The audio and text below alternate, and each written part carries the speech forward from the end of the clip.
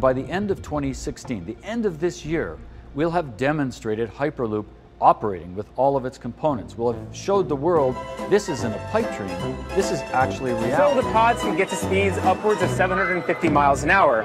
Now we're not going to maybe see that today. Our tube is only 1.25 kilometers long, but we do expect to see speeds upwards of 80 miles an hour perhaps. And they take it out, and then they put it back in, and now it's in and it's being pressurized, which takes about 30 to 45 minutes. It is 6 o'clock. The ceremony is supposed to be about 4:35.